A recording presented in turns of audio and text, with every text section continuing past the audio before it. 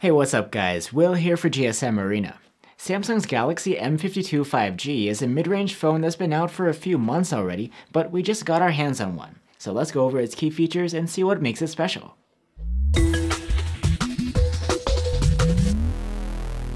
The Galaxy M52 5G is a different beast from the previous model, the M51. That one stood out thanks to its huge 7,000 mAh battery, while this one's is a more typical, but still big, 5,000 mAh.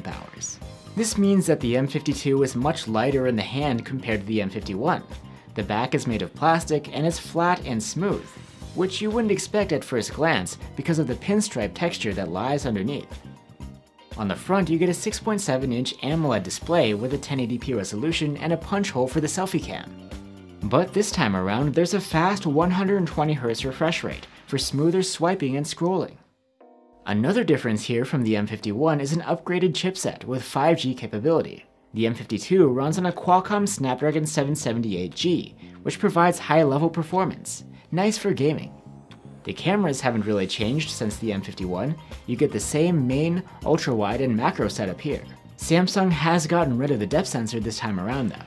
And the rest of the package is pretty much the same too, including Samsung's One UI interface over Android 11 and a side-mounted fingerprint reader.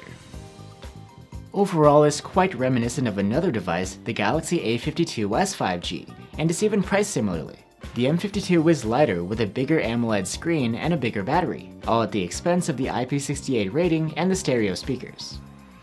So there you have it guys. The M52 doesn't try to be a battery champion like its predecessor, but it brings a faster refresh rate and a better chipset with 5G connectivity.